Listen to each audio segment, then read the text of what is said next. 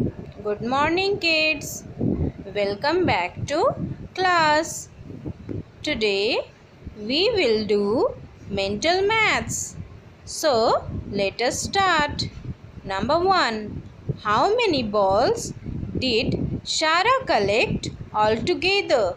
If she had 4 in her hand and 4 in her bag. Circle the total balls. So let us find first total number of balls. 4 in her hand and 4 in her bag. Total 8 balls. So we have to circle how many balls? Yes, 8 balls. Now number 2. 365 day makes a year. Next, number 3. In which month we celebrate Republic Day? In our school, have you remember? Yes, it is in the month of January. Very good. Now, number 4. 3 less than 31. Less than means subtraction.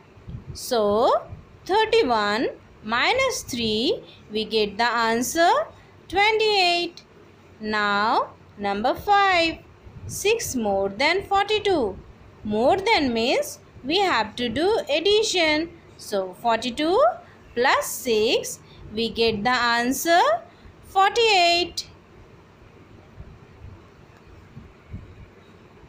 Now, next number 6.